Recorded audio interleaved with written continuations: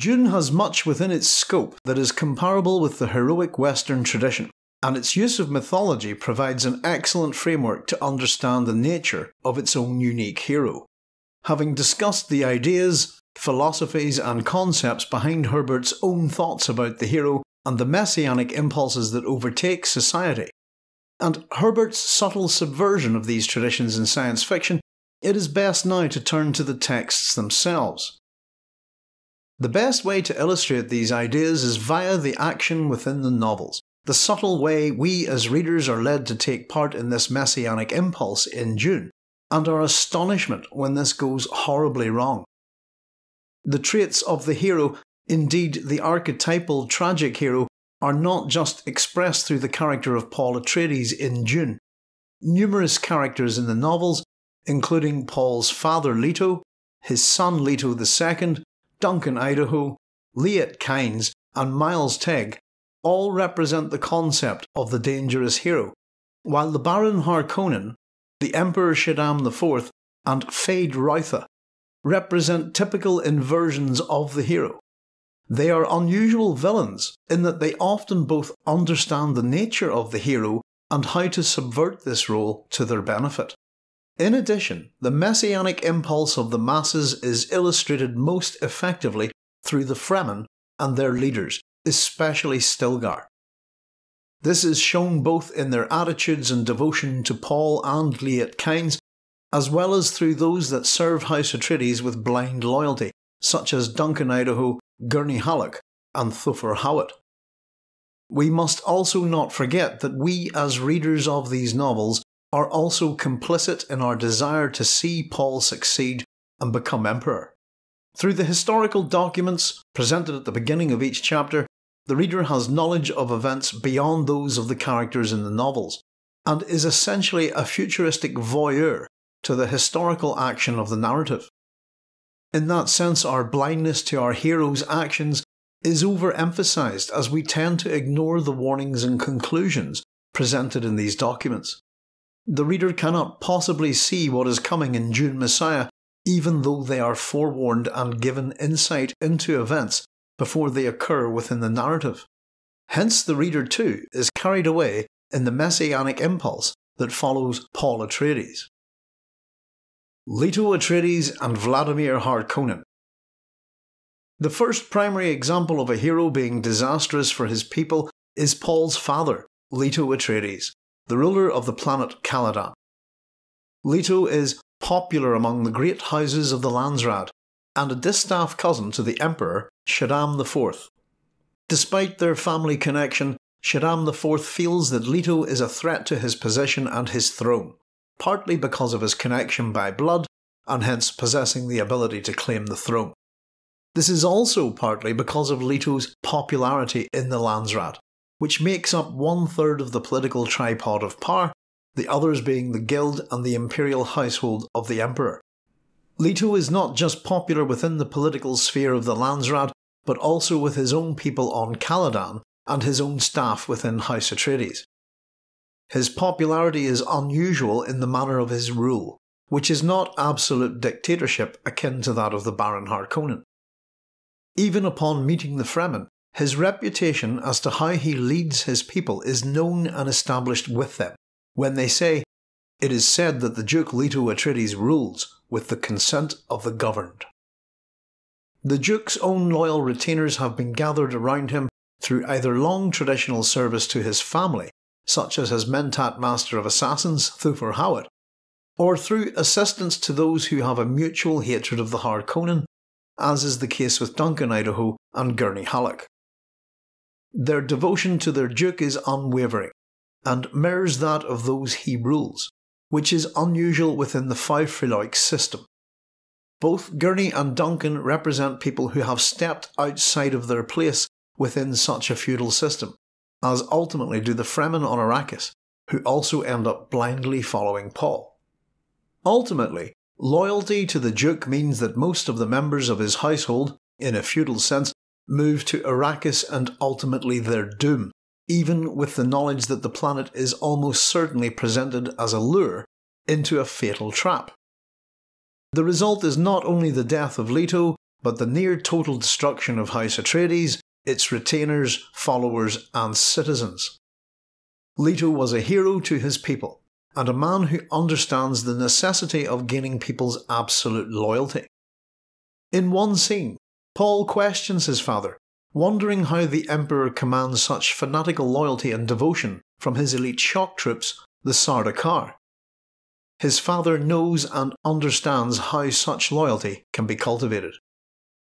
There are proven ways. Play on the certain knowledge of their superiority, the mystique of secret covenant, the esprit of shared suffering. It can be done.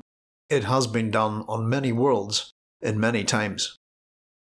In understanding his enemies, Leto is not beyond their methods himself.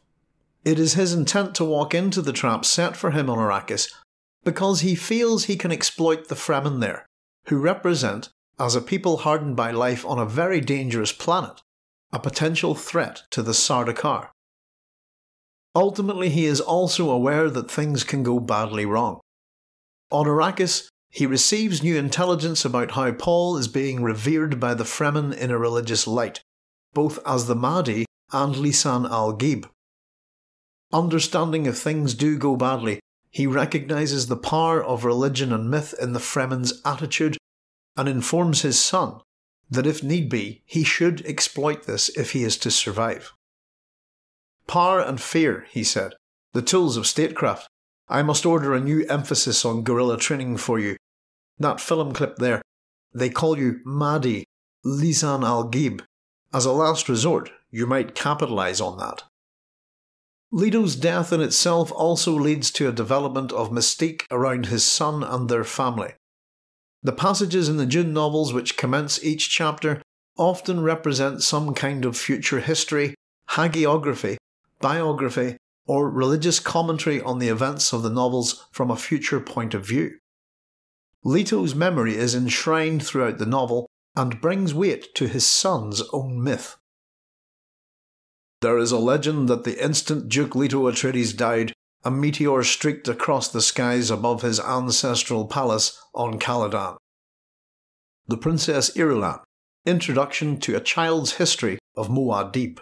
Leto is obviously presented as the archetypal father figure in Dune, but should also be viewed in terms of the hero as well, in this case the hero as a political leader. Although not conforming to any of Raglan's steps or Campbell's preconceptions of the typical monomyth hero, he is an ideal demonstration of what happens when people follow a leader blindly. He is a man both capable and aware of how to create a myth around his family and himself, and his people suffer an ultimately terrible catastrophe under his leadership. His mistake of leadership is amplified because he is an extraordinary man who takes extraordinary risks. Leto Atreides is named after Leto from Greek mythology, the daughter of the titans Phoebe and Coeus, who was through Zeus the mother of the divine twins Artemis, Alia, and Apollo, Paul, and often associated with the moon. The inversion of gender here is also mirrored with other characters in Dune, and is suggestive of the inverting of the heroic themes as well as to emphasise the Janus aspect of the story. With Leto as the father of Artemis, a goddess of the wilderness, nature, fertility and childbirth, and Apollo, the god of music and prophecy, we see how Herbert is using his notions of universal mythology to create a sense of myth around Paul and Alia. As with the surname Atreides, the family of Agamemnon and Menelaus, the war leaders of the Trojan War, we are also being pointed towards a sense of great tragedy and disaster. In addition, the envy and jealousy of the Emperor Shaddam IV towards Leto, which ultimately sets the tragic fall of House Atreides in motion, is mirrored in the relationship of Hera and Leto in Greek mythology. The name of Atreides is also meant to suggest the longevity of the family in relation to both Earth's history and the Bene Gesserit Kwisatz Haderach breeding program.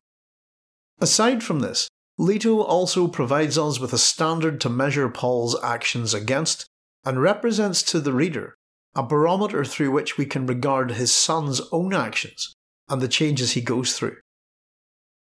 How do we approach the study of Muad'Dib's father?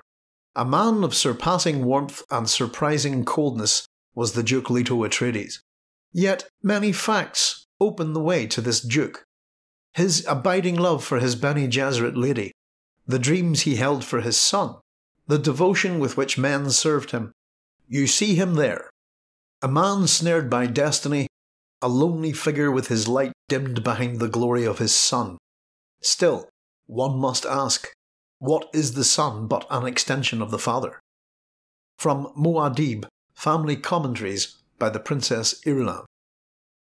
The Baron Vladimir Harkonnen provides an interesting counterpoint to the actions of Duke Leto, and although both men are very different from each other, they are locked in a political feud that sees both go to comparable ends to achieve their similar goals of power, wealth, and the influence of their respective households and scions. Whereas Leto respects his family life and wishes the best for his son, he is grooming him for the role of running House Atreides. The Baron has similar ideas for his nephews, Feyd-Rautha and Rabban. House Harkonnen in fact merely reflects a diabolical inversion of the attitudes and methods of House Atreides in their power struggles. While Leto brings Paul up to understand concepts fundamental to how House Atreides operates, such as leadership, loyalty and justice, the Baron's upbringing of Feyd and Rabban is sophisticated in the sense that it presents an appearance to those that they rule over, which is far from the truth. An example of this is when the Baron has Feyd fight duels in a gladiatorial arena, often against opponents who are drugged or already injured, presenting the view to their people that Feyd is a mighty and athletic warrior. The Baron here understands the old Roman concept of bread and circuses, the purpose of which, even under House Harkonnen's sadistic rule, is to create a hero out of Feyd.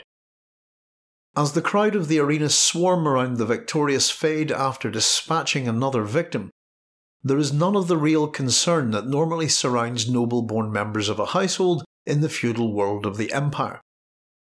Feyd's opponent is one of Leto's captured soldiers who, in seeking revenge, has a very strong desire to kill the Harkonnen, and in another Machiavellian plot, his opponent is not drugged and very dangerous indeed. Feyd is victorious, however, and has a certain uncharacteristic respect for the dead man who fights with an almost superhuman ability, knowing he is doomed. What makes a man fight in such a manner concerns Feyd, but is still able to bolster himself in order to pander to the crowd's sympathies. At this point, the Baron lowers the shields around the arena, allowing the crowd to surround Feyd. It is in fact the Emperor's agent and assassin, Count Fenring, who shows concern at this unusual breach in security. "No one will harm the lad," the Baron said. "He's a hero." The first of the charging mass reached Feyd-Rautha, lifted him on their shoulders, began parading around the arena. "He could walk unarmed and unshielded through the poorest quarters of Harko tonight," the Baron said. "They'd give him the last of their food and drink, just for his company." In attempting to control the spice production on Arrakis, and especially the unruly Fremen, the Baron, just like Leto, also has plans to manipulate the situation to gain the people's support for Feyd, whom he intends to govern the world. The Baron's methods do, however, vary quite drastically from those of the Atreides, and shows his lack of understanding of the ferocity with which the Fremen both guard their world and are prepared to live and die for their Messiah. His strategy is to send in his other nephew, the beast Rabban, the foe, to sadistically crush the population, eventually allowing Feyd to come and kill his brother and in doing so become a hero to the Fremen. Although this fails drastically, again we see here an attempt to control a people through the concept of a hero, which hopefully will garner devotion and blind obedience. The Baron is an archetypal villain, intelligent and Machiavellian, yet at the same time a gross and obscene character whose dark nature is expressed in Dune through his physical stature and both homosexual and paedophilic sexual appetites. His name is suggestive of his villainy, and leads us to examine common mythic traits. The name Vladimir is immediately suggestive of Vlad the Impaler, while Harkonnen denotes an ancient heritage that has genetic lines tracing far away into the dawn times of Greek and Pathan and Mameluke, shadows of ancient history that few outside of professional historians or those trained by the Bene Gesserit could even name. It is also worth pointing out that during this time of Cold War anxiety, the name Baron Harkonnen could also be invoking the fears represented by communism and the USSR. Liet Kynes is also a hero and messianic figure of sorts to the Fremen of Arrakis, and in a sense represents a secondary father figure to Paul, who loves his daughter, Chani. Kynes is the imperial ecologist, though he himself prefers the term planetologist and the Emperor's judge of the change, a position the purpose of which is to ensure and report on the transition of power on Arrakis from House Harkonnen to House Atreides. In the first appendix of Dune, entitled The Ecology of Dune, we learn how Liet took over from his father, Ph.D. Kynes, the first planetologist of Arrakis. Liet's mother is a Fremen, and he is raised in this manner. He is also raised with an education in ecology, which his father provides him with. He is able to inherit his father's position as imperial ecologist due to the feudal Faufreloix class structure, and remains a rare good example of this within the novel. His father was an ecologist, and so he too is expected to become one. As such, it is principally down to the Kynes family that the Fremen have begun their long-term plans to transform the ecology of Arrakis from a desert world to an Eden-like paradise. The course had been set by this time. The ecological Fremen were aimed along their way. Liet Kynes had only to watch and nudge and spy upon the Harkonnens until the day his planet was afflicted by a hero. After Kynes has been left for dead in the desert by the Harkonnen, with his still suit torn, he wanders thinking over the discussions and lessons his father taught him and the path that he has set the Fremen on. Both Liet and Ph.D. Kynes are aware of the necessities required around a long-term ecological project. In understanding the requirements of the planet and the need to use the Fremen as tools of geomorphic change, they also recognise the different ways that ecology can be managed through the Fremen. Their lifestyle can be used to promote and ensure these changes continue through politics, culture, religion and economy. Ph.D. Kynes only sees one thing as being problematic for his cause, which is that of changing the face of Arrakis. No more terrible disaster could befall your people than for them to fall into the hands of a hero, his father said. Liet, however, in his dying moments, finally understands that which his father did not, namely that the superstitions of the Fremen relating to the Lisan al-Gaib and Mahdi can be used to assist this process of change. Kynes' final revelation in the chapter which features most heavily ecology as its theme is the realisation that his father and other ecologists have in fact been incorrect the entire time, and that more often than not, accident and error govern how events and plans really turn out. Liet, like the other father figure and hero archetype Leto I, brings disaster to his people, the Fremen, who superstitiously and blindly follow his ecological goals. Kynes also represents the bringing of Western ideas of the environment and ecology to a people who are used to living symbiotically within their ecosystem. The ecological changes he sets in motion will ultimately bring destruction to the Fremen as their planet transforms from a harsh desert to a garden world. In Leto, we are presented with a charismatic and heroic father figure ultimately destroyed by the machinations of treachery and political intrigue. With Paul Atreides, we find a more conventional hero, at least when we first meet him.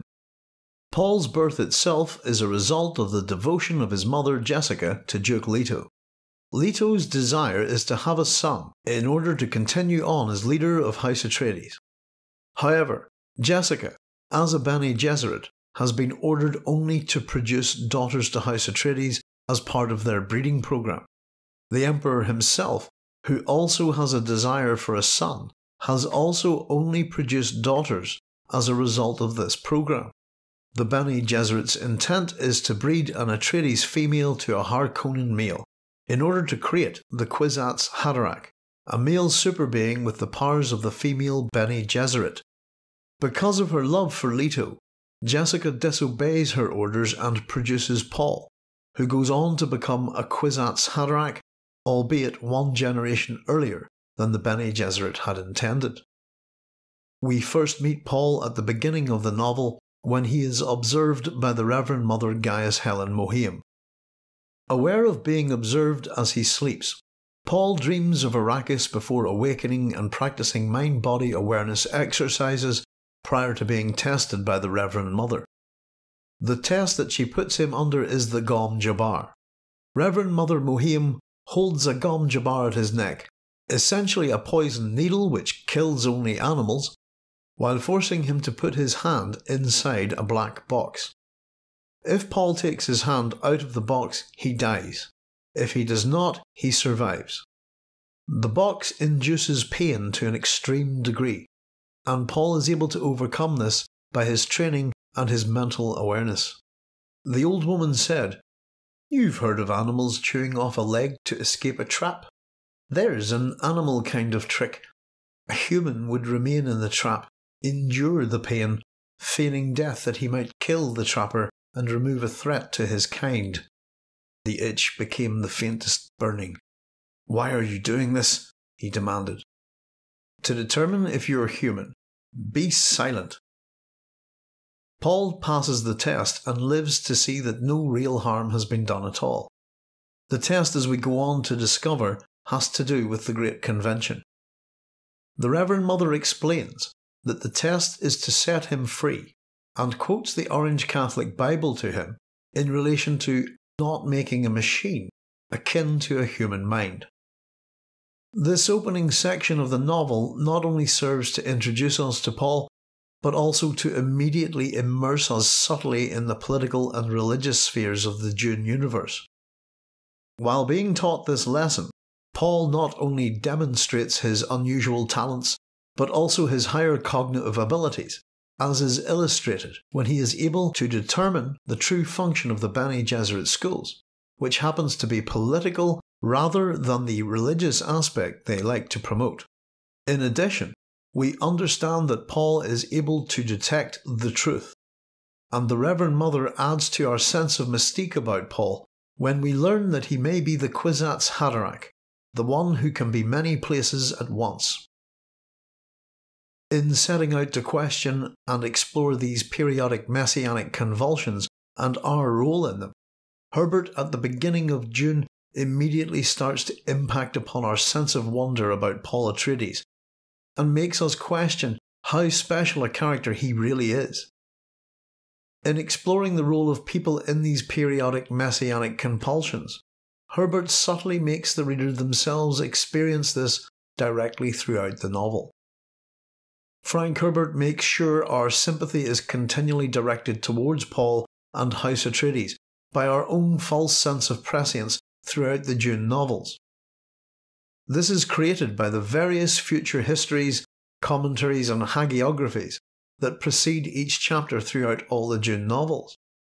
In a sense, we share the malaise of Paul's prescience in that we are both able to determine a little of what lies ahead, and are simultaneously powerless to alter the future of the events in the story, forewarned as we are with these fragments gleaned from the rich literary tapestry that Herbert weaves.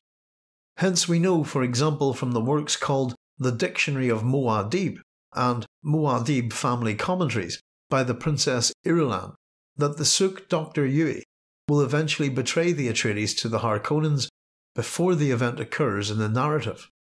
Paul, as we discover early on, is also a mentat, possessing yet another talent that makes us sense the superhuman qualities in this youth and the potential he has as a leader. As his father puts it, a mentat duke would be formidable indeed. The mentat is essentially a person trained as a human computer, able to process vast amounts of data, and are prized by the great houses, as thinking computers and machines are strictly forbidden by the Great Convention. As Paul moves with his family to Arrakis, our sense of foreboding regarding the Atreides increases, and along with this, Paul's prescient dreams start to take on a greater intensity, as he is now surrounded by the drug melange that exists in the food, water, and even the air he breathes on the desert planet. The sense that Paul might be the one the Fremen call the Mahdi, the Lisan al-Gaib, continues through the rumours and whisperings of the people of Arrakeen and the Duke's new staff in the palace. As our foreboding increases, our sense of mystique and the superhuman about Paul and his mother Jessica continues to grow. Paul and Jessica have unusual encounters with the Duke's new housekeeper, the Shadut Mapes. The Shadut Mapes tests Jessica according to the Fremen's legends about the Lisan al-Gaib, who will be brought to Arrakis by his mother, a reverend mother of the Bene Gesserit. The sense of prophecy being fulfilled is obvious to Mapes when she presents the gift of a crysknife, a blade made from a tooth of the worms of Arrakis. Jessica is able to answer her probing questions and increase the sense of mystery around both her and her son. It is through the Missionaria Protectiva that Jessica is able to do this, understanding the religious, cultural and linguistic concepts that are shored up in the meaning of the knife's purpose.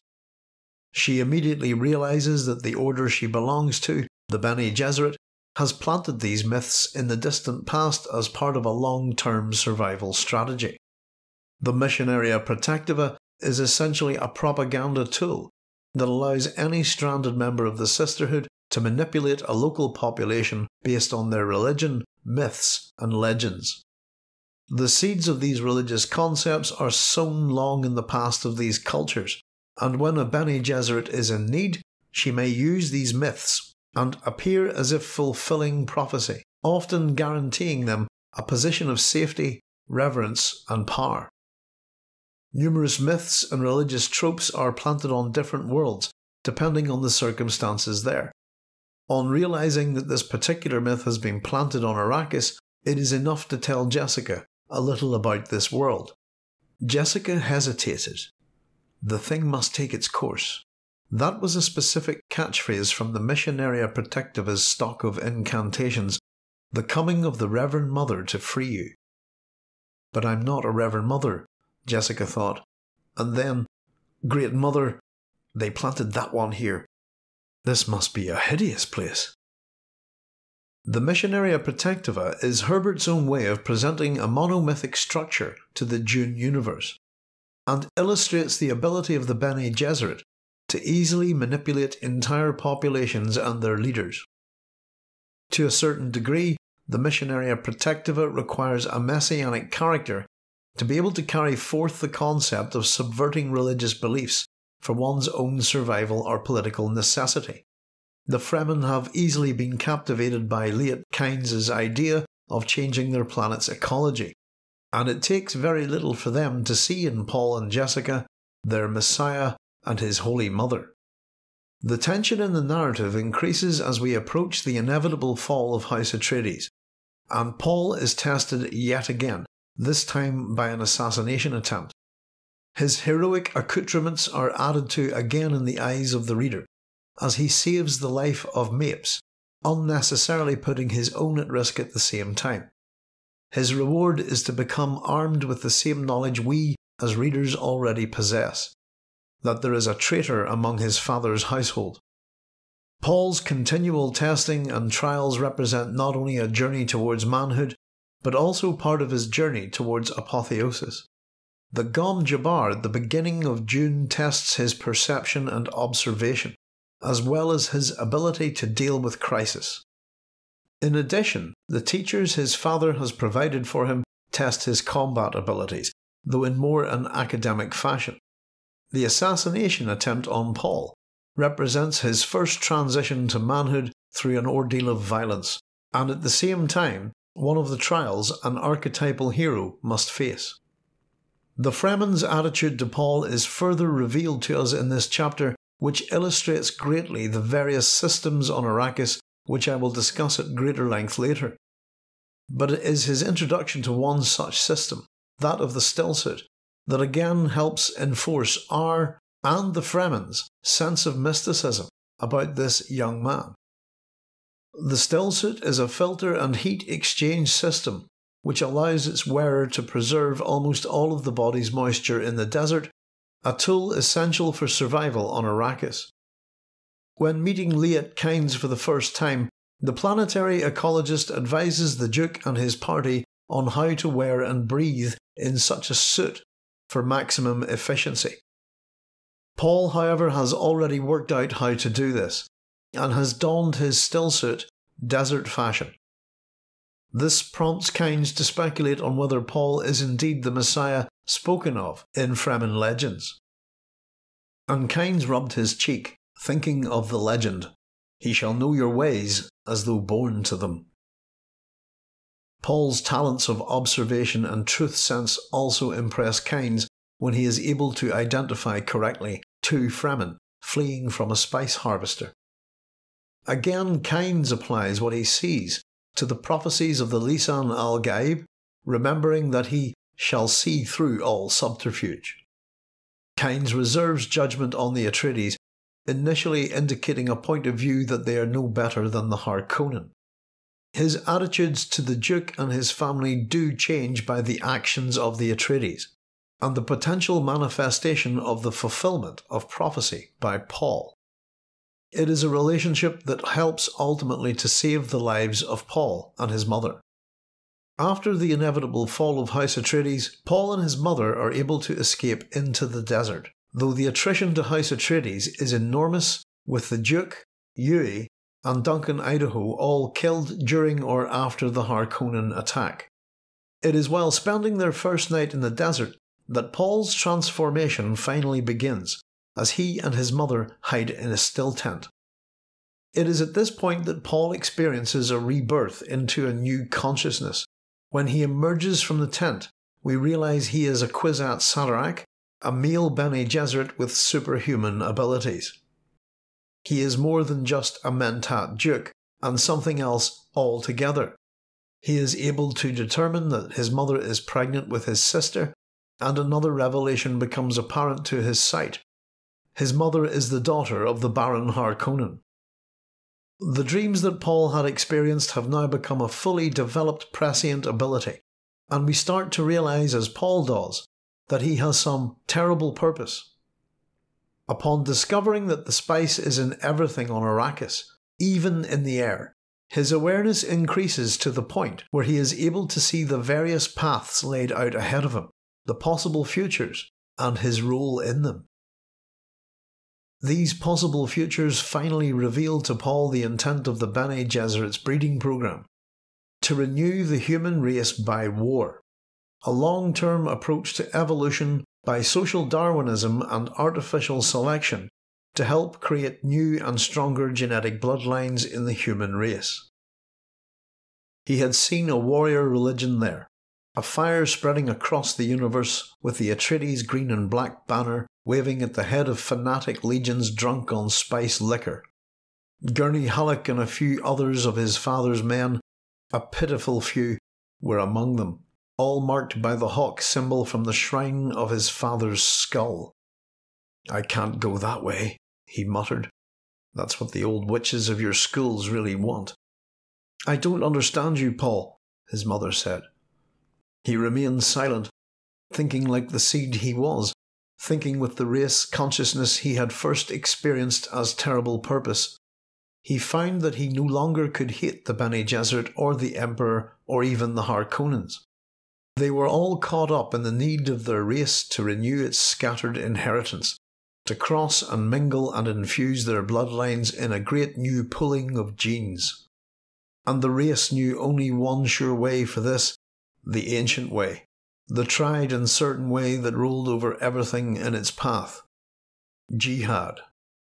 It is upon his emergence from the tent that Paul is really Muad'Dib, his prescience knowing that this is what the Fremen will call him. At this point in Dune, we begin the second part of the novel, and we witness both Paul and his mother's transformation into Fremen, and the rise of Paul in their ranks, not just as a leader, but as a prophet and Messiah. Simultaneously, as Paul's psychological transformation begins to move towards his role as Messiah and hero, he also suffers what is essentially a minor death to his personality, losing some of his humanity. This is in part due to the increased heightening of both his mentat powers and his awareness, looking at events from a cold, dispassionate point of view, even to the point where he is initially unable to mourn for his dead father. As Paul and his mother join the ranks of the Fremen, he is once again forced to go through a series of life-threatening tests.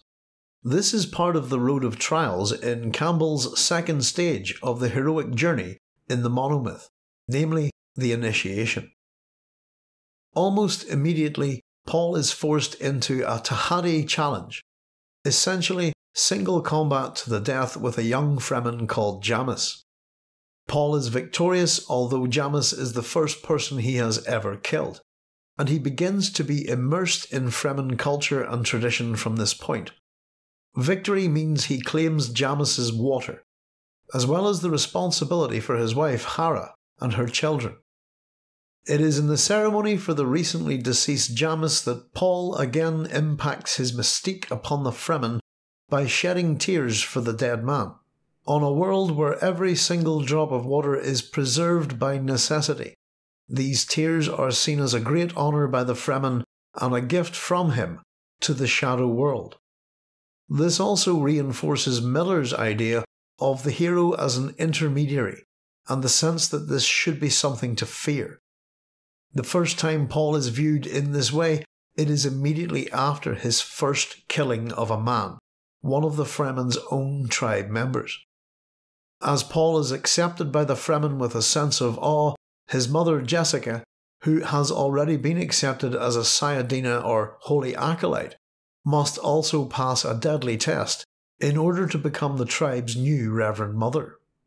The test involves taking the bile from a drowned maker, the larval stage of the sandworms of Arrakis, and transforming the poisonous bile into a safe drug that is to be used in an orgiastic ritual by the tribe.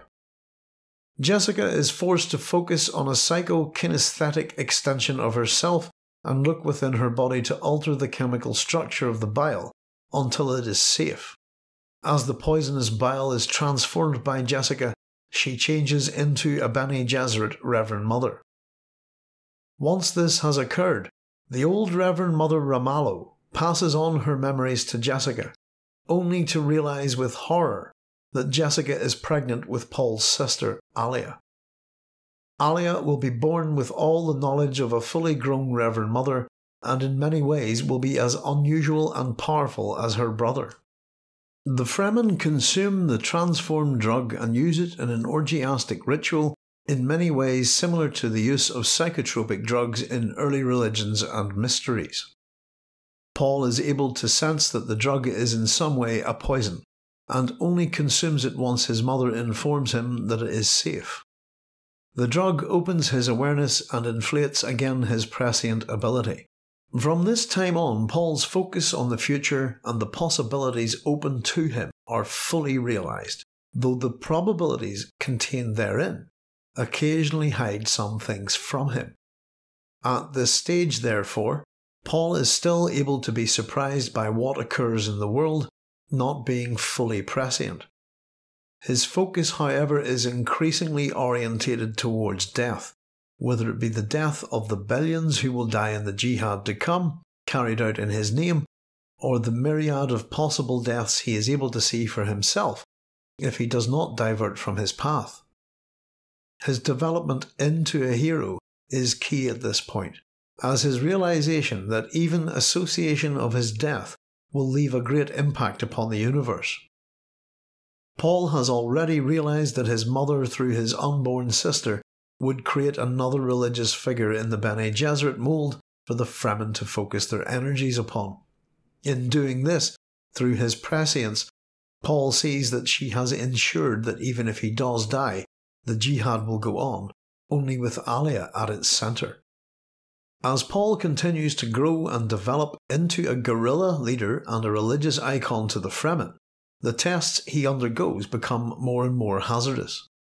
As we follow him on his journey, our sense of the narrative in Dune becomes increasingly focused towards its epic nature, with Paul as our epic hero. It will only be later with both Dune Messiah and Children of Dune that this focus will shift. With Herbert's deliberate intention of undermining the hero that we follow throughout the narrative, who we are increasingly in awe of, just as the Fremen are, it will only be as we progress through the first Dune trilogy that we will realise that Paul's status as hero will shift fundamentally away from the traditional epic hero towards the tragic hero. Paul's status as a religious icon, prophet, and messiah becomes increasingly cemented in Fremen culture as we move through Book 3 of Dune.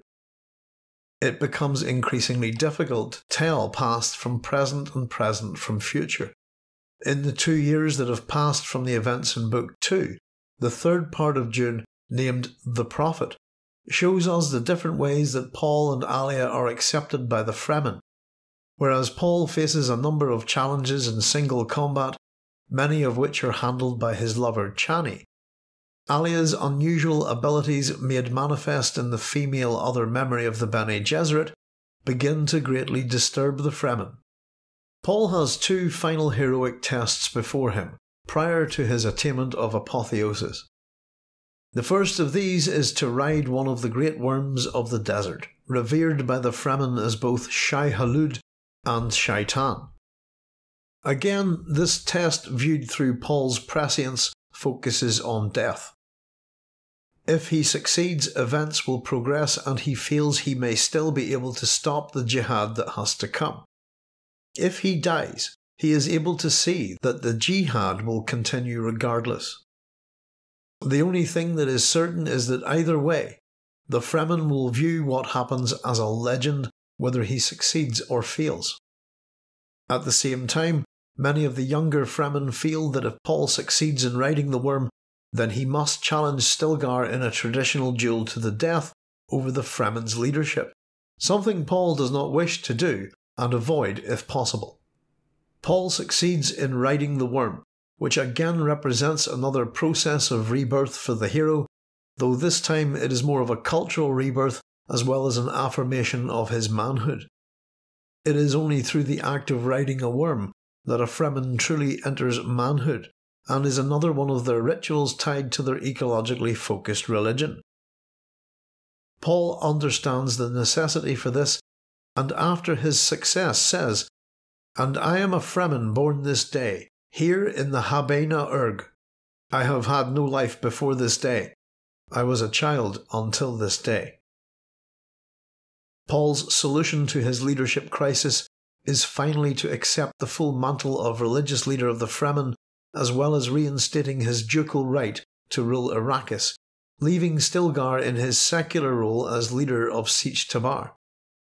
In keeping Stilgar alive, Paul makes a change to Fremen custom, bringing back elements of the rule of the Empire.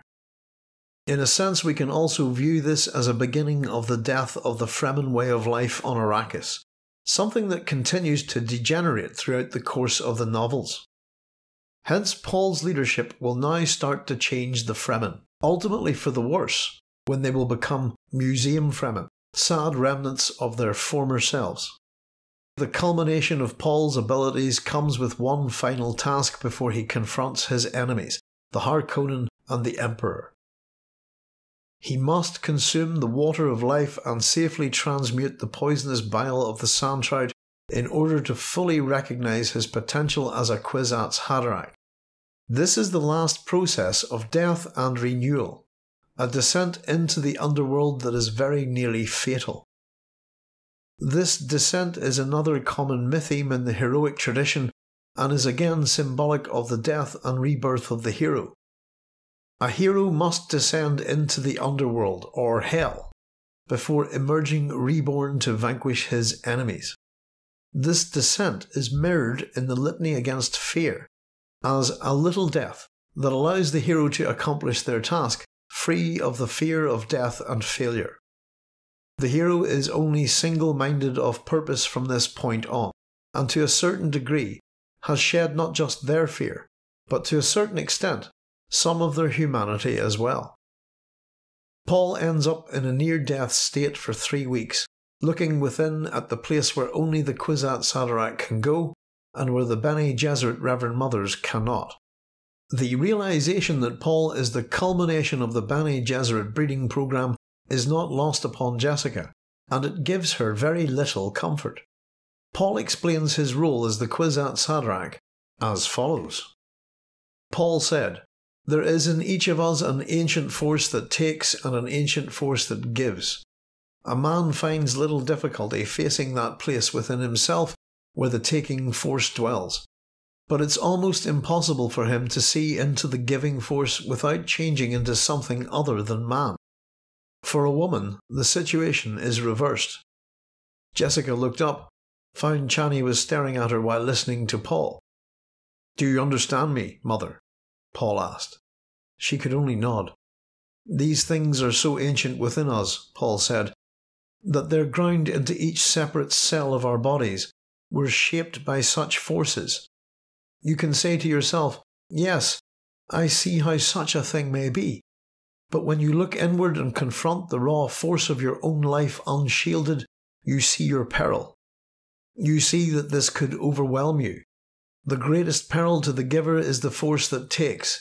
The greatest peril to the taker is the force that gives.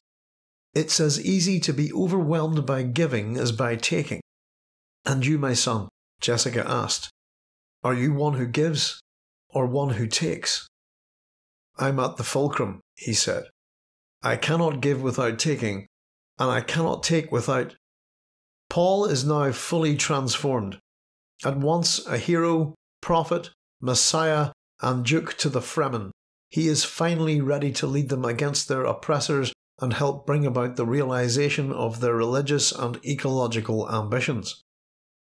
With becoming the Kwisatz Haderach, a little more of his humanity is drained away, even to the extent of failing to prevent the death of his son Leto. His prescience is not perfect, however, and the sacrifices that Paul accepts are, as far as he perceives his actions, to be necessary for the greater good to prevent the jihad he sees coming. As he approaches the very anticlimactic conclusion to the action in Dune, Paul's prescience becomes more and more muddled. He is unable to foresee his son's death, or for that matter, to prevent it. His association with the heroic tradition, in that he is fundamentally related to death and destruction, becomes apparent to him. Everything he touches seems to now only bring death and grief. The narrative concludes with both Paul and Alia settling old scores and creating new alliances. Alia kills her grandfather, the Baron Harkonnen, whilst Paul slays Feyd-Rautha in one last final test before usurping Shaddam IV and placing himself on the throne. He has led the Fremen to freedom, defeated his adversaries, and become the most powerful man in the universe. In terms of a heroic narrative, he has been presented by Herbert as a successful hero, albeit flawed to a certain but apparently minor degree. He has fulfilled the first 13 of Lord Raglan's ritual steps that the hero must follow. Herbert began writing a sequel to Dune in 1968, originally intending to call the novel Full Saint, and then The Messiah. He eventually settled on the name Dune Messiah. Initially, because of the path followed and the nature of his hero, John W. Campbell, editor of the magazine Analog, which first published Dune in its serialised form, was far from happy with Herbert's treatment of the sequel. In The Road to Dune, some of the Frank Herbert-John W. Campbell correspondence has been preserved. Campbell's initial response to Frank Herbert's first treatment of Dune Messiah is as follows. Paul commits acts of absolute folly, which you seek to explain on the basis of his vision requires it. Paul winds up as a god that failed. He winds up, in Fremen terms, which he accepts as useless to the tribe cripple abandoned in the desert. In outline, it sounds like an epic tragedy, but when you start looking back on it, it works out to Paul was a damn fool, and surely no demigod. He loused up himself, his loved ones, and the whole galaxy. Herbert immediately began work on a new treatment of Dune Messiah, which was forwarded to his agent, who received it with a positive outlook. The new treatment was sent to John W. Campbell, who again reacted to the new text unfavourably. Herbert's vision of the Messiah still didn't satisfy me. In this one, it's Paul, our central character, who is a helpless pawn manipulated against his will by a cruel, destructive fate.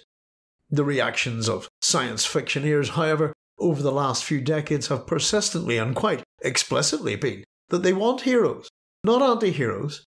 They want stories of strong men who exert themselves, inspire others, and make a monkey's uncle out of malign fates.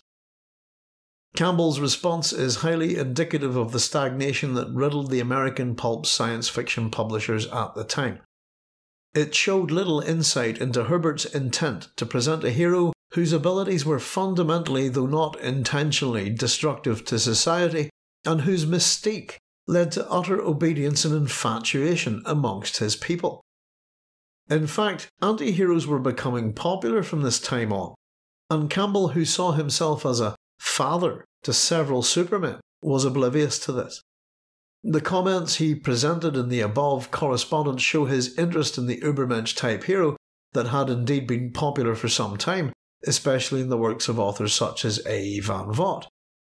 But that trend had begun in the late 30s and early 40s, and science fiction had almost passed through the 60s and into the 70s, a time of great change within the genre.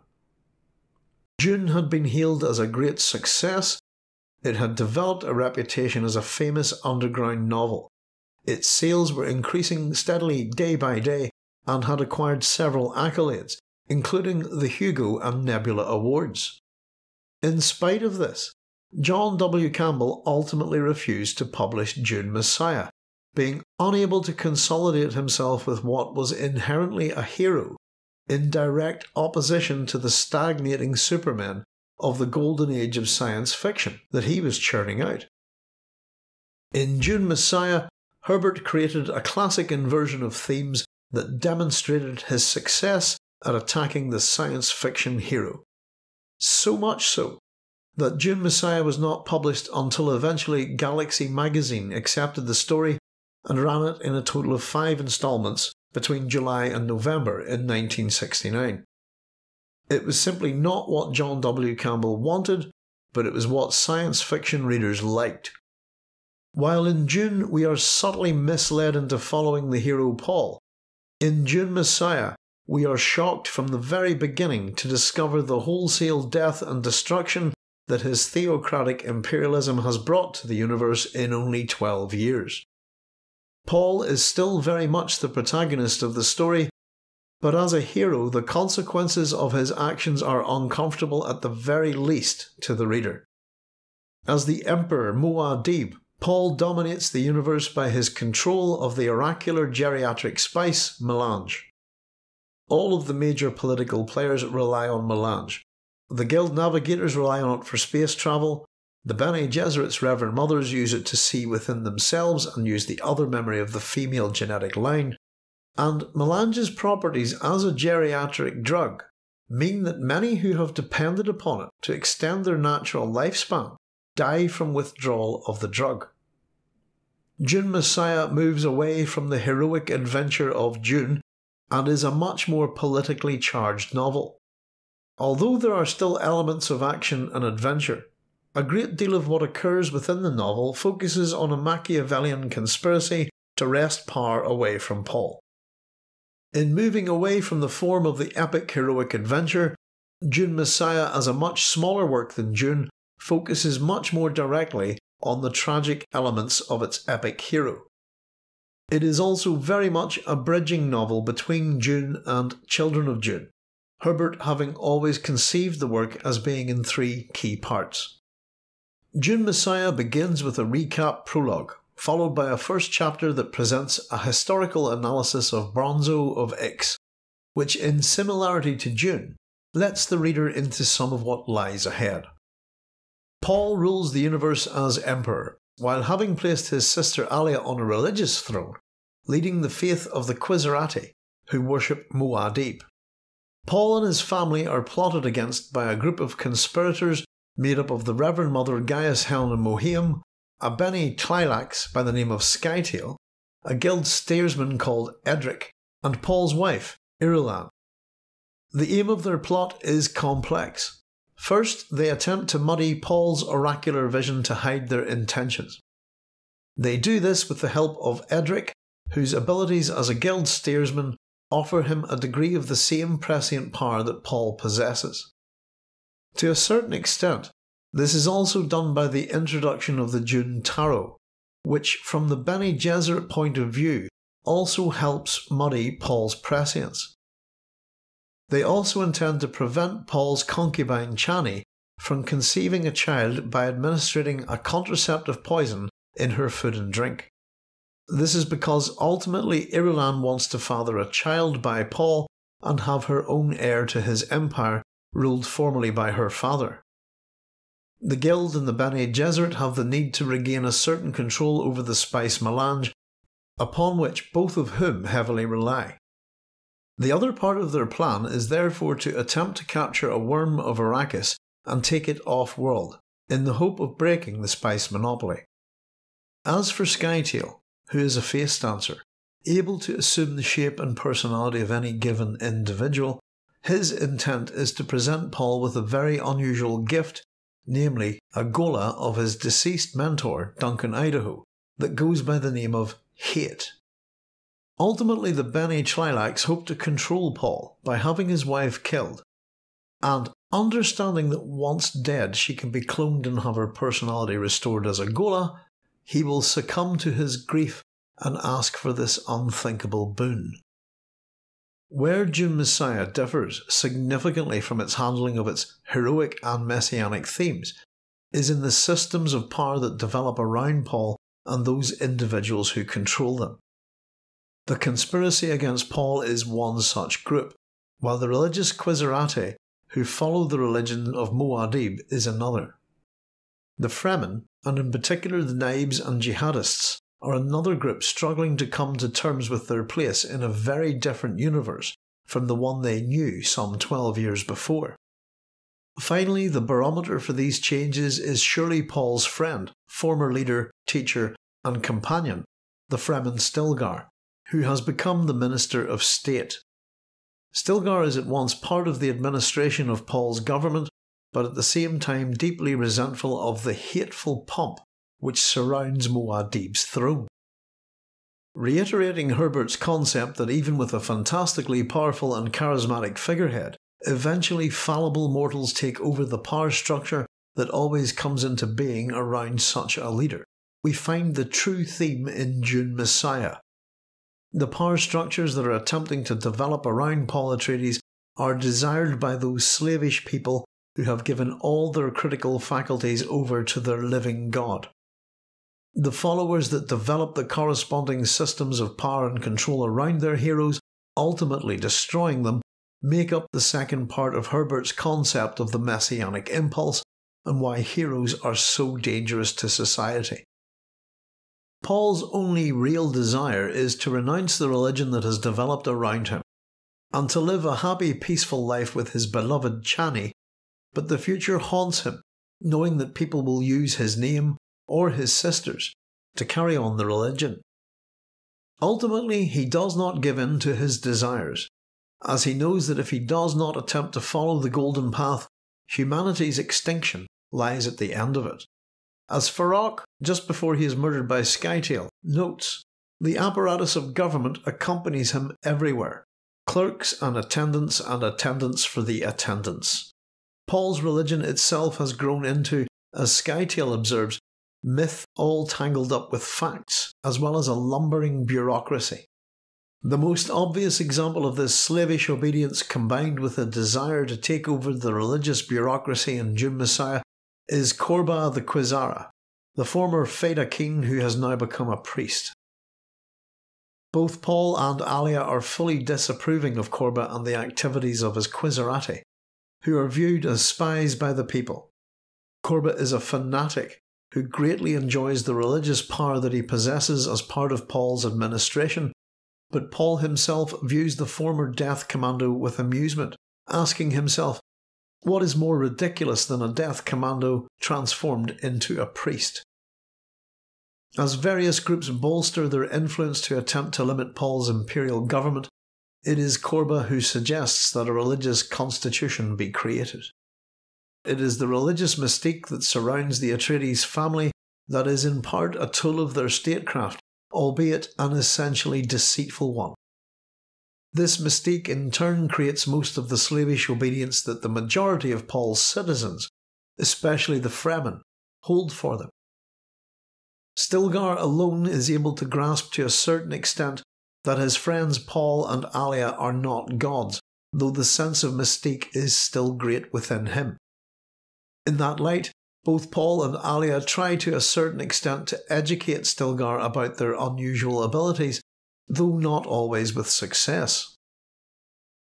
Stilgar is nonetheless insightful and intelligent, understanding that his queen witch and sorcerer friend betrayed dangerous weaknesses.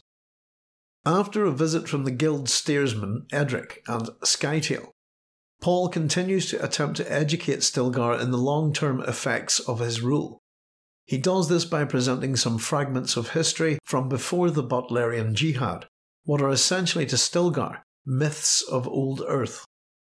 Paul presents in particular two examples of Old Earth emperors, namely Genghis Khan and Adolf Hitler.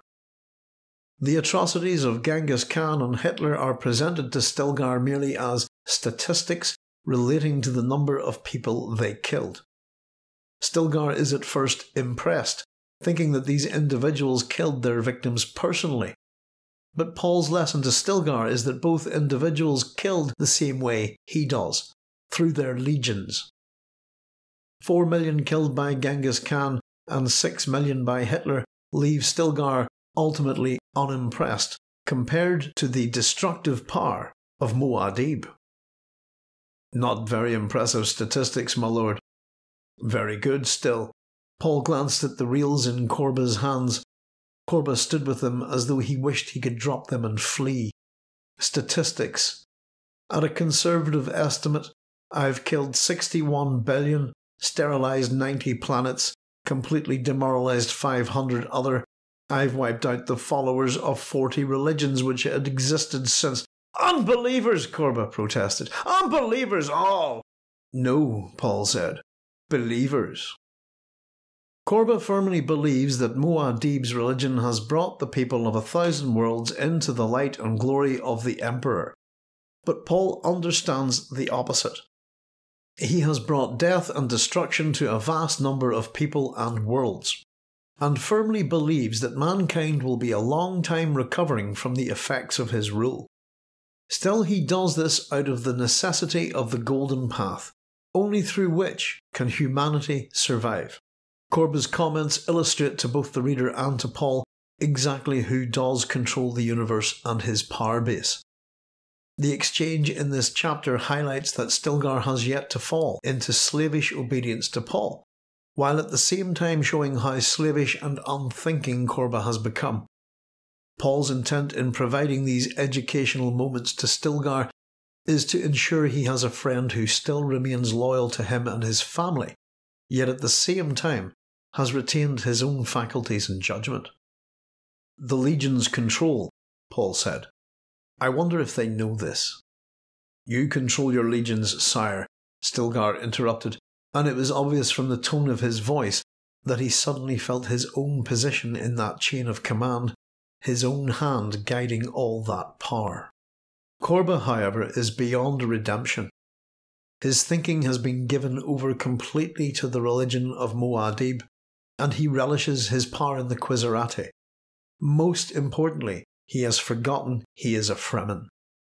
The problem for Paul and his sister lies in the nature of their rule, and how their power base is focused on not just Paul's oracular vision, but also the religious mystique and fervour that have grown around them.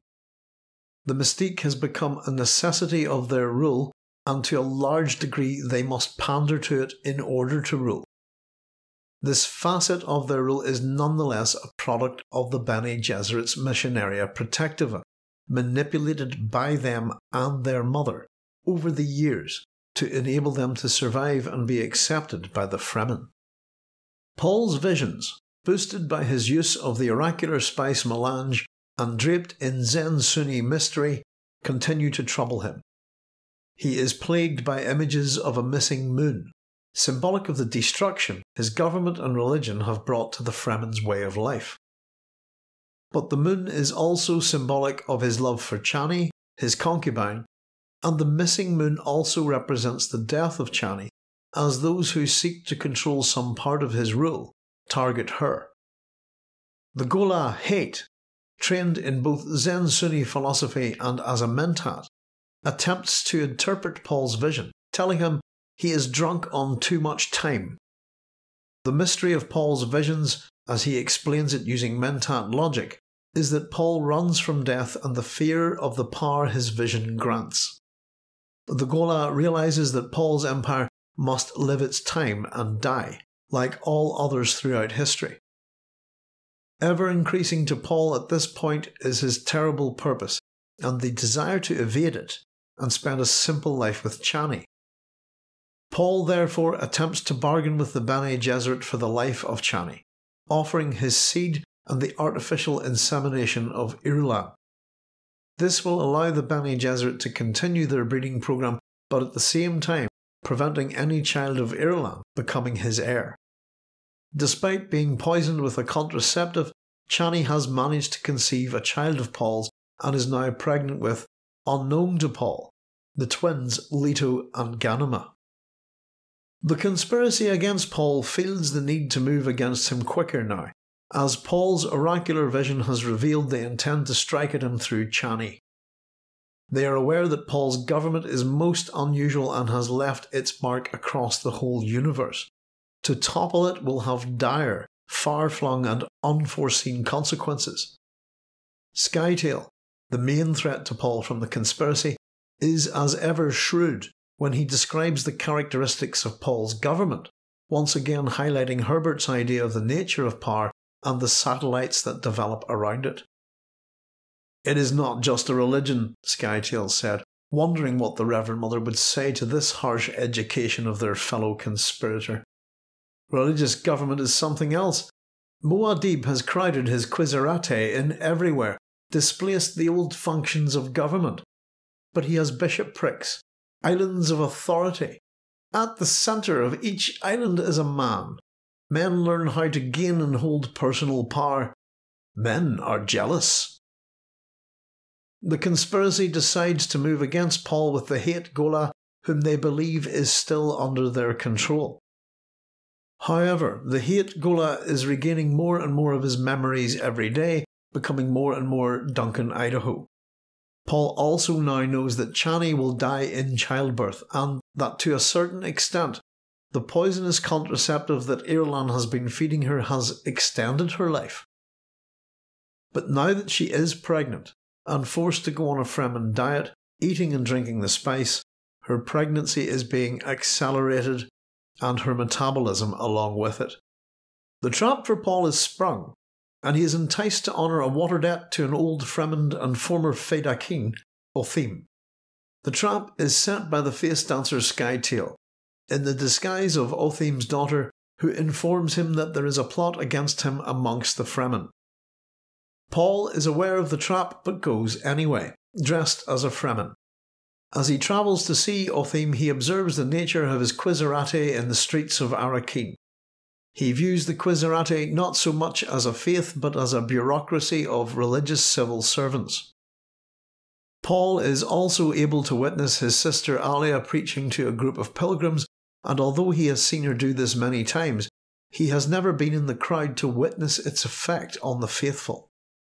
Paul arrives at Othim's home to find the former Ph.D near death, with a spitting disease acquired during the jihadist wars.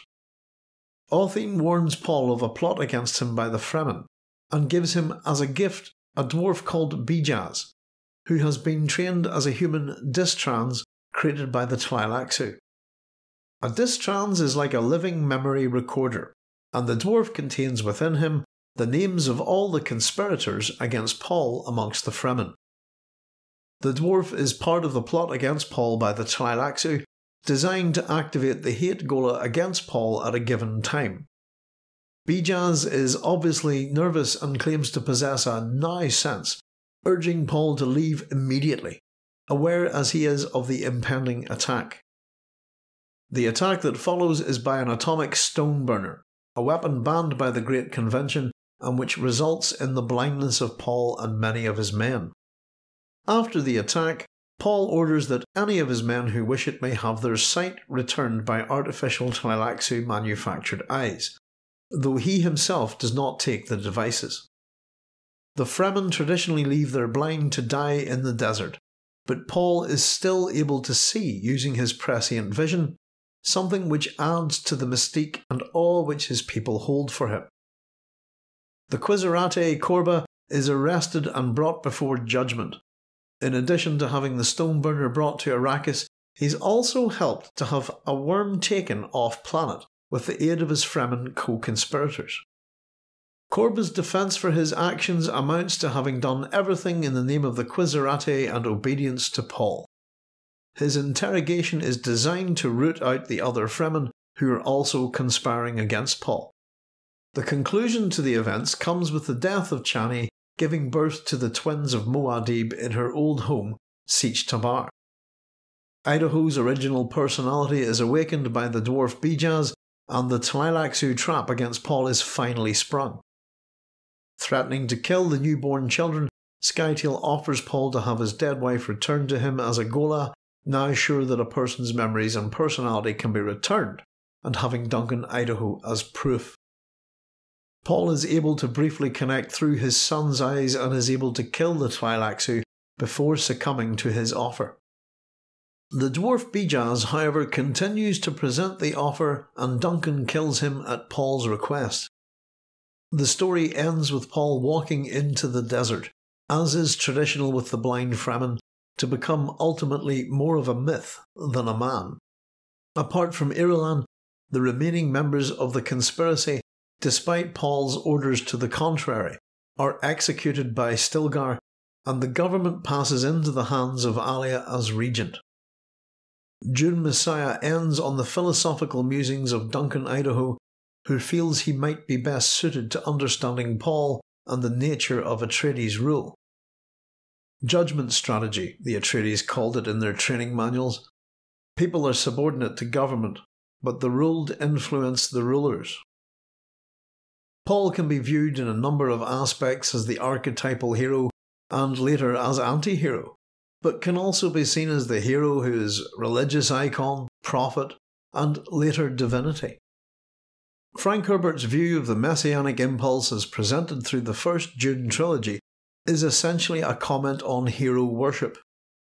Carlyle, in his biographically focused study of the hero and hero worship, considered that within the roots of paganism, hero worship would be the grand modifying element in that ancient system of thought. In examining the hero as divinity, he states that worship of a hero is transcendent admiration of a great man, and that hero worship endures forever, while man endures. Carlyle points out here that worship of the hero as a divinity is perhaps the earliest form of hero worship in early and primitive societies, and in this case uses Odin as his example. He suggests that Christianity may be the highest instance of hero worship, where the hero is seen as a divinity, and echoing Herbert's view of the messianic impulse which periodically overtakes man, suggests the masses love, venerate and bow down submissive before great men. Nay, can we honestly bow down to anything else? Paul is not seen as divine by the Fremen until his supposed mysterious death, after which point, blind in the desert, he is seen as going through an apotheosis and raised to the point of divinity by the religion of Muad'Dib. His return as the blind preacher and denouncement of his own religion will, however, relegate him back post-mortem to the position of prophet who prepares the way for Leto II. His subsequent murder then brings to mind the way Carlyle discusses that as times change, so too do mankind's attitudes to the hero. Paul's actual death as opposed to his imagined death changes the view of his worship by the masses, where he as the hero is no longer seen as divine, but as one God-inspired as a prophet, and hence is actually seen as a mortal. Relegated to the role of prophet, the population of the Imperium's society will now come to view him as an inspired human, who as father to Leto II will have paved the way for the truly divine being, the God Emperor. In recognizing his failure in the Golden Path, Paul ultimately accepts his son's new role in continuing it, describing him as the healer. In telling Gurney Halleck how he once opposed Leto II's action, he tells his former teacher to look at this Atreides youth. He is the ultimate feedback upon which our species depends. He'll reinsert into the system the results of its past performance. In describing his own passing, Paul describes his failure in carrying out the Golden Path in the following terms. Paul Atreides is no more. He tried to stand as a supreme moral symbol while he renounced all moral pretensions. He became a saint without a god, every word a blasphemy. With the passing of Paul, a new religion will arise, that of the God Emperor, the divinity of the Son relegating his father to saint and prophet. His religion is more terrifying, far-reaching and damaging to humanity than even his father's, which resulted in the death of billions. At one point, Leto II tells Paul, "Your jihad will be a summer picnic on Caladan by comparison." Herbert is not just implicit of the dangers of heroes to society. In Children of Dune, he sets the stage for the ultimate tyrant and the all-pervasive religion that builds around him. For Herbert, after hammering home his lesson, he reiterates it again, showing the reader that, yes indeed, it could be worse. It is a new cult to be wary of. Caution is indeed indicated, but not the terror that prevents all movement. Hang loose, and when someone asks whether you're starting a new cult, do what I do. Run like hell. Children of Dune continues the exploration of the hero and society's messianic impulse, and returns to the style of the first part of the trilogy. The book concentrates more again on the systems that have grown around the following of a religious hero, although it does return to the more familiar modes of action and adventure that the story diverted from in Dune Messiah. Since Paul's disappearance into the desert, he has become a god to the people of his empire, and religion and government have fully merged in his name, and making the breaking of law a sin. His subsequent reuniting with his son and eventual death bring about another great social morphological change to the Imperium. His role in consideration of Jungian archetypes has seen him transformed through a number of these concepts, from youth to hero, syzygy to king, and ultimately Hierophant to father. It now turns to Leto II to take up the mantle of the archetypal hero, and again turn it completely upon its head. His hero quest again follows much of the nature of the monomyth and Raglan's ritualistic steps, reiterating Palumbo's notion of the fractal patterns inherent within both the monomyth and the structure of the Dune series. Once again we are presented with a hero as a youth, already seen as semi-divine because of his lineage, and what initially appears to be a sympathetic protagonist. With Paul's disappearance at the end of Dune Messiah, Alia is declared regent of the Golden Lion throne, holding it in trust for the day when Leto II comes of age. She also controls the religion of Muad'Dib as a Hierophant, a troublesome role for her as she assumes the responsibilities of Paul but without his prescient vision. Her attempts to push this genetic ability with melange and the combined stresses upon her begin to slowly erode her sanity, which is crumbling under the weight of the multitude in her other memory. In a moment of weakness she turns to the personality of the Baron Harkonnen to help her, and, always villainous, he seeks for revenge from beyond the grave. As such, she has become a threat to the twins Leto II and Ganima, who are also threatened by a conspiracy against them by the Lady Wensicia, who seeks to place her own son Farad'n upon the throne. Leto II, like his father, can be viewed as part of a syzygy with his twin sister Ganima as hero, but his hero quest seeking what Herbert liked to call the Pearl of Great Wisdom leads to a sudden apotheosis where the hero becomes divinity and at one and the same time king and villain. Leto II is tested by his mother Jessica early in Children of Dune, reminiscent of Reverend Mother Gaius Helen Mohiam's visit to Paul with the Gom Jabbar. The test does not have the appearance of threat to Leto II as his father's testing to see if he was human, but the youth is in peril. His mother has come to determine whether he and Ganima are abominations, with Jessica already suspecting that her daughter Alia has succumbed to this state. Ganima and Leto II presently surprise their grandmother, although she is still a little suspicious. We later discover Ganima does escape the fate of abomination due to a hypnotic command that allows her to think her brother is dead. But Leto has embraced it and accepted the help of his father within other memory to survive it. To that extent, he has carefully lied and manipulated his mother, who is now representing the sisterhood's interests once more. Well and good, cousin. She asked me if I were abomination. I answered in the negative. That was my first treachery. You see, Ganima escaped this, but I did not. I was forced to balance the inner lives under the pressure of excessive melange. I had to seek the active cooperation of those aroused lives within me. Doing this, I avoided the most malignant and chose a dominant helper thrust upon me by the inner awareness which was my father. I am not, in truth, my father or this helper. Then again, I am not the second Leto.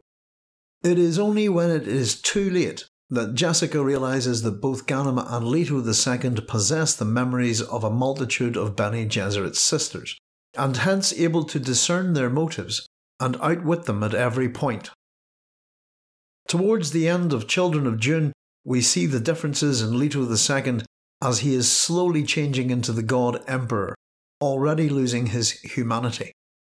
In seeking out a forbidden siege, Jack Kurutu, I believe Leto II varies from the path of the hero quest to become something else.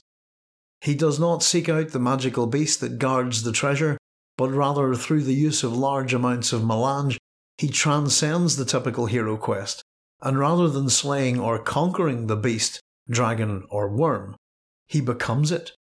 In one other interesting sense, he not only slays the beast that guards the treasure, the Pearl of Great Prize, he has also become the prize too. The sand trout squirmed on his hand, elongating, stretching. As it moved, he felt a counterpart elongating and stretching of the vision he had chosen. This thread, not that one. He felt the sand trout becoming thin, covering more and more of his hand. No sand trout had ever before encountered a hand such as this one, every cell supersaturated with spice. No other human had ever lived and reasoned in such a condition. The knowledge from those uncounted lifetimes which blended themselves with him provided the certainty through which he chose the precise adjustments, starving off the death from an overdose which would engulf him if he relaxed his watchfulness for only a heartbeat. And at the same time he blended himself with the sand trout, feeding on it, feeding it, learning it. In accepting the golden path fully, that which his father Paul could not do, he also accepts full prescience and the fact that he must lose his humanity. Leto II consumes vast amounts of melange and then allows the sand trout to cover his skin. His apotheosis is an act of drug-induced transcendental symbiosis with the worms of Arrakis, and symbolically, he too will become Shai-Hulud and Shaitan, both divinity and adversary, to the Fremen and the Imperium. His divinity then is one where he accepts that he must abandon his humanity and become one with the ecological order of Arrakis. As such, his transformation will change Arrakis as well, reminding us of the mythological association with nature and its workings. Leto II's divinity becomes clear, his association in religion made apparent from the future texts that introduce each chapter. There is a psychological and religious continuity of Herbert's ideas from The Dragon in the Sea and Dune, where at one point Leto II is described within a revised OC Bible in a similar vein to the beast from the Book of Revelations. Thou didst divide the sand by thy strength.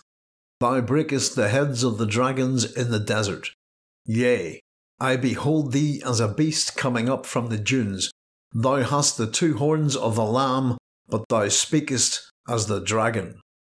Revised Orange Catholic Bible, Aaron 2:4. Leto II's transformation is to give purpose to evolution and, therefore, to give purpose to our lives. In removing himself from the human evolutionary path, he has allowed himself to become the beast, the ultimate predator that will crush and threaten mankind in order to facilitate its ability to survive Kralazek. His purpose is to open up the closed systems that humanity, in its evolutionary stagnation, has created through their empires of order. The implication in his transformation is apparent to him, and what takes him further away from humanity allows him to prevent evolutionary sequences from reoccurring. These sequences are seen as the closed systems which mankind has fallen into, and as Leto realises, there can be no truly closed systems in life. Children of Dune ends with Leto II ascending to the Golden Lion throne, bearing his new skin which is slowly transforming him. Alia is dead, having succumbed to the multitude and committing suicide.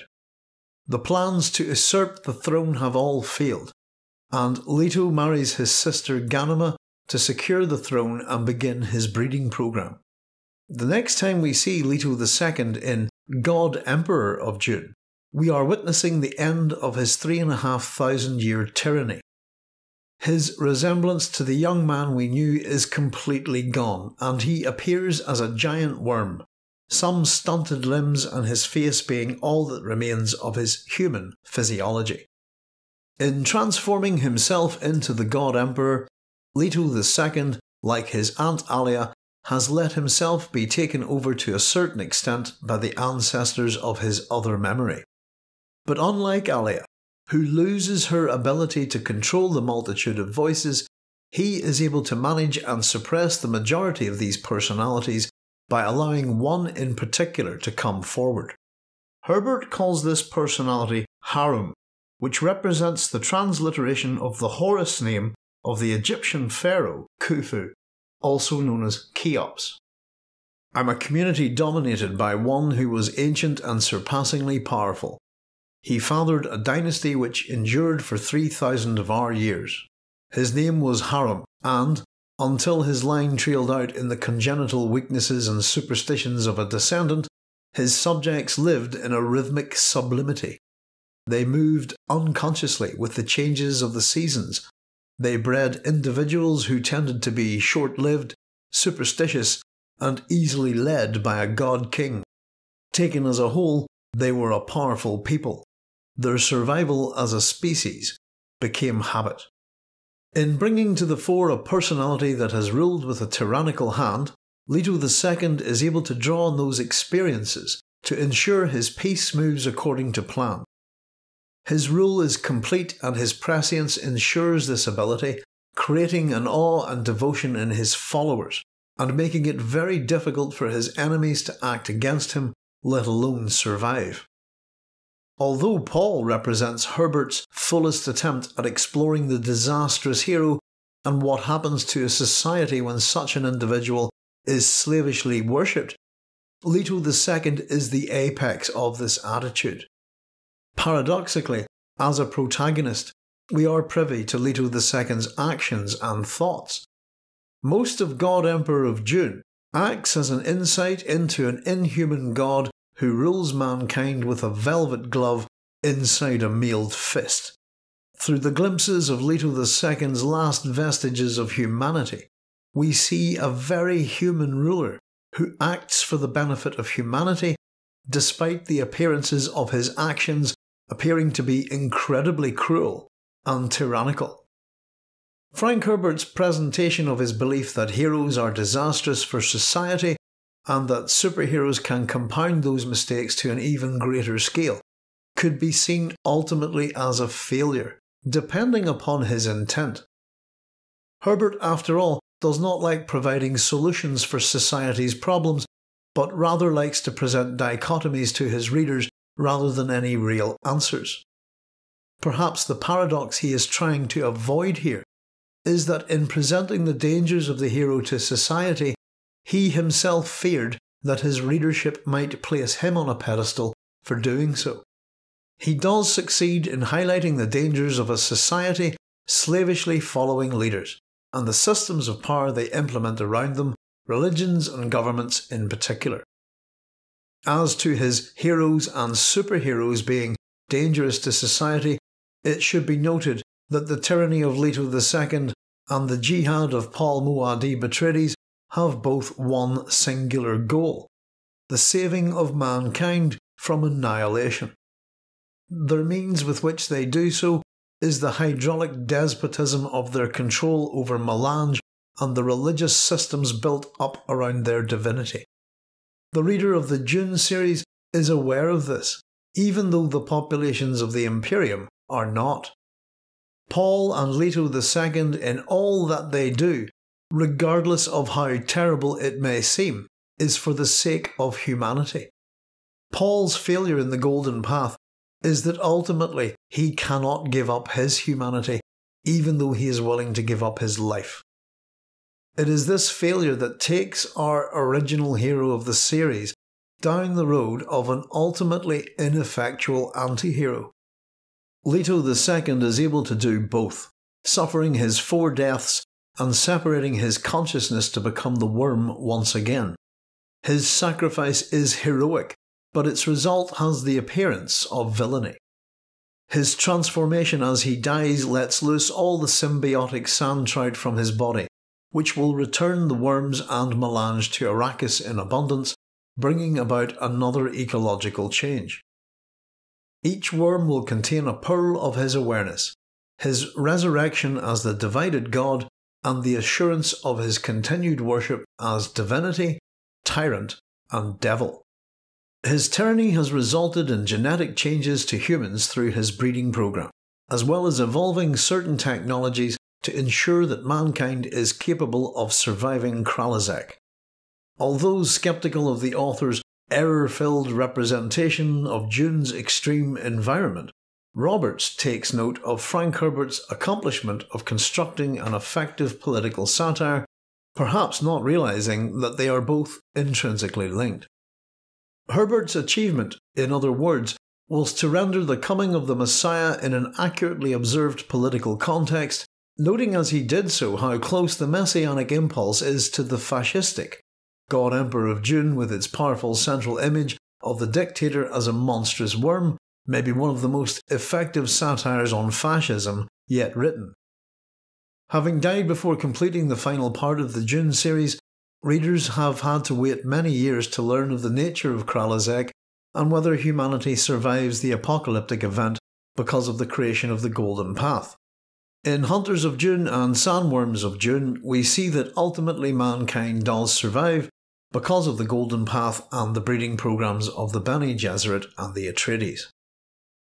Humanity returns to its need to use technology against the thinking machines, but as the eventual symbiosis of man and machine, Duncan Idaho merging with an AI consciousness that creates a new evolutionary paradigm. Duncan is primarily reincarnated by the God Emperor for 2 reasons in particular: his undying devotion and loyalty to the Atreides family, and his rebellious streak. It is the ability to break away from his blind loyalty to House Atreides, which seems almost written into his genetic code, that represents his true triumph as a man becoming independent of his messianic impulse. It is because of this that he becomes the true hero of the Dune series, and the reader must ultimately question this misdirection on the part of the author. Duncan's sacrifice as the hero once again saves humanity, and again this action goes beyond the mere death of an individual. Like Leto II, Idaho is forced to give up his humanity. The example of the extraordinary individual, the hero, in the end saves humanity from extinction and echoes Samuel Butler's philosopher once again. As man and machine must learn to live in symbiosis, we return to the question of considering what if machines were to be regarded as a part of man's own physical nature, being really nothing but extracorporeal limbs. Mankind, it seems, is indeed a machinate animal, and the systems we create can both save us and destroy us. It is breaking out of perceived closed systems, renewing ourselves as a species, that is necessary to ensure we do not lapse into an evolutionary rut. But if it would seem that, as Herbert suggests, we shouldn't follow heroes blindly, then surely the conclusion reached is that even he doesn't truly believe that all heroes are bad for society. Herbert's heroes take extraordinary measures for the survival of humanity, not out of any possible personal gain, but for the need to create a greater good that is unforeseen. In the case of Leto II and Duncan Idaho, they sacrifice everything for the survival of the species and show an understanding of the complexities that motivate the people in the streets. Both of these characters are to an extent followed blindly by the masses. Idaho is followed by the fish speakers because Leto II tells them to, and Leto II is followed because he is the ultimate predator and tyrant. But both are in effect rebels. Their true purpose is to ensure that the masses never again have the need to serve a messiah. The true slavish obedience that Herbert is warning his readers about is focused on Paul Atreides by the Fremen, and it is his heroic actions and subsequent selfish failure to establish the Golden Path that leads to the destruction of the people of Arrakis. As Carlyle points out, no sadder proof can be given by a man of his own littleness than disbelief in great men, and truly, the history of the world was the biography of great men.